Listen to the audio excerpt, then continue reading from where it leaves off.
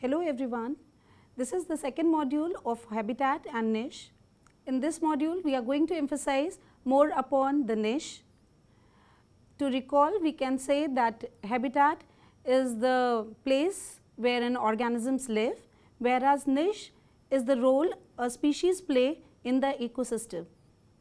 The learning objectives of this module are fundamental and realized niche, Grinnellian, Eltonian and Hutchinson's view to understand the concept of niche, understanding the character displacement, geographical overlap and non-overlap concepts. Fundamental and realized niche. The niche is the set of ecological conditions under which a species survives and individuals reproduce. The fundamental niche is the set of conditions under which a species can exist, including physical conditions, vegetation and available resources. However, interactions with other organisms like competitors, pathogens and mutualists and the capacity of the species to disperse and establish limit opportunities to occupy the full potential range, resulting in a smaller actual or realized niche.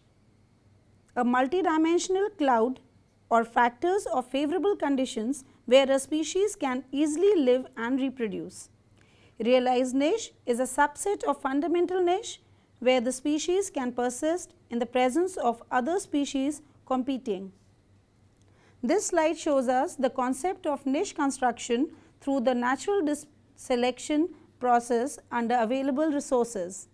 The advanced and increasing refinement of the interaction between individual organisms, that is I, and their environment, that is E. From Darwin's conceptualization of the milieu as a selective filter to population level alteration in the A figure, to niche construction in figure B and to self-organization in figure C. This slide shows the fundamental and realized niches of different populations. Grinnellian, Eltonian and Hutchinson's view.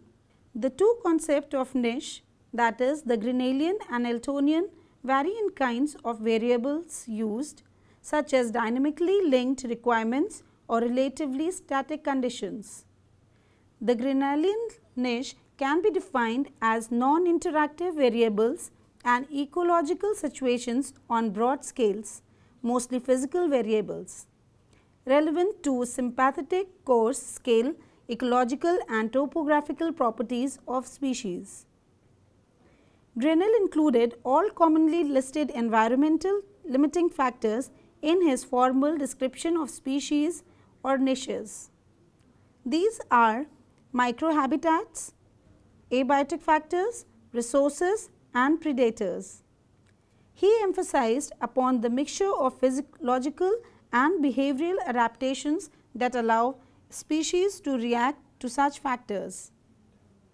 He overtly tried to recognize the conditions that allowed a given species to exist by examining the merger set of conditions in all the environments where it was found. These concepts appear synonymous with Hutchinson's, which gave the theory in 1957 and 1978 fundamental niche, which he described as a multidimensional hypervolume describing the circumstances where an organism's expected utter fitness is at least 0 in a conceptual space where excess compromise all the environmental variables affecting that species. Elton used the niche concept in a different way to describe the impact that a given species has on the habitat, sometimes including the abiotic factors. He explains the niche as increasingly fine description of the role of a species in the community beginning with its trophic level. Alton's niche concept was familiarly related to the trophic pyramid of numbers, food chains and food cycles and framework of relative body size between predators and prey, explaining interactions among species. Elton summarizes that niches are essential because they enable us to see how different animal communities may look like each other in their basics of organization. The environmental variable and optimal range of population growth.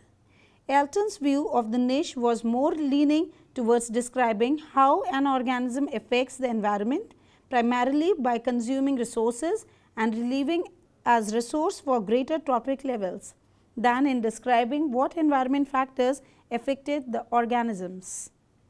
Eltonian niche focuses on biotic interactions and resources consumer dynamics, mostly biological variables. Eltonian niches are especially fine-grained and based on variables connected to ecological interactions and resource consumption. Both the variables can be measured chiefly at local scales to understand the niche of a species.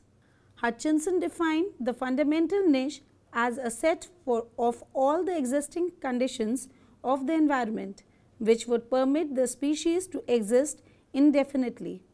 Hutchinson specifically included quantitative axes for every factor that could impact fitness. He used axes that served as quantitative descriptions of resources, for example, food particle size or distribution along a habitat gradient. Hutchinson's approach created problems in the evaluating the association between resources and fitness and could not deal with the resources that could not be described by simple quantitative axes. Later, he introduced the idea of a realized niche, in which the effects of competition, that is the biotic variable, reduces the fundamental niche of a species and the area practically it could occupy. Character displacement, geographical overlap and non-overlap.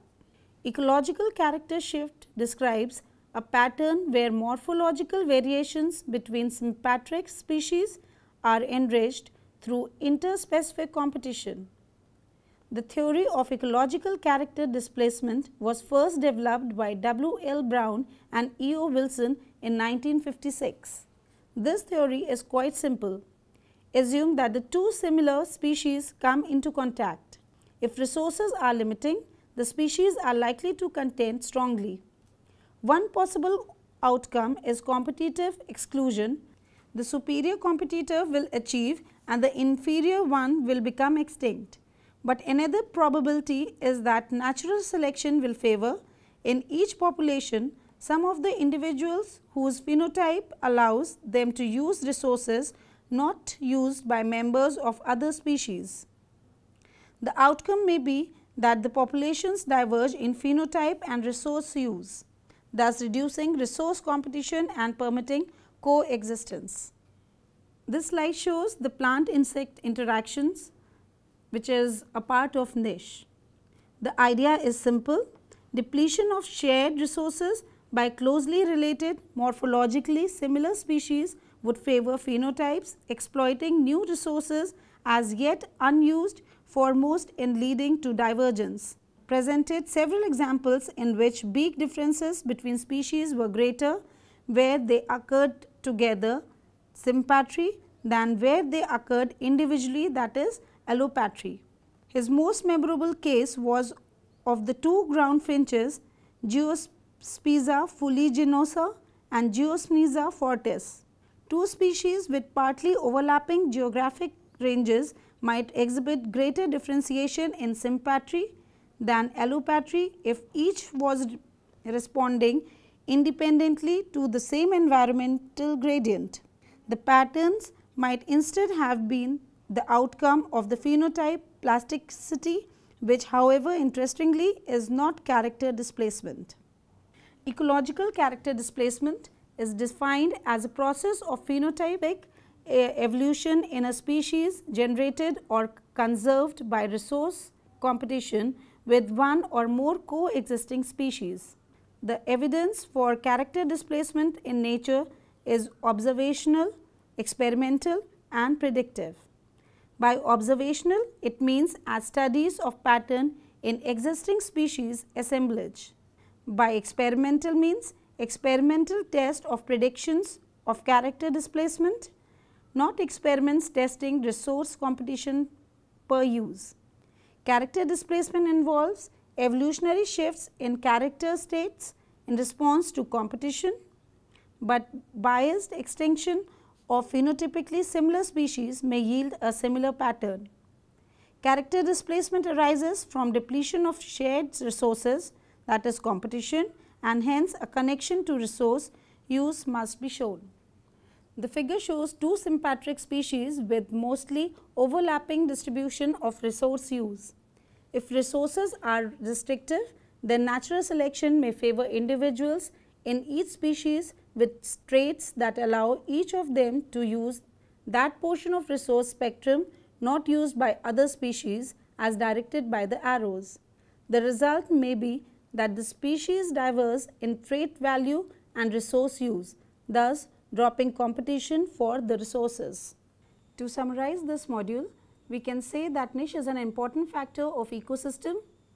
It is the role a species play in the ecosystem, including its various ways, unique ways to survive, how it interacts with the other organisms, and how it survives to attain its food, shelter, and avoids danger. For example, we can say like bacteria, it feeds on dead animals, keeping it away from piling up, helps in decomposition, and thereby provides nitrogen to the soil. Thank you.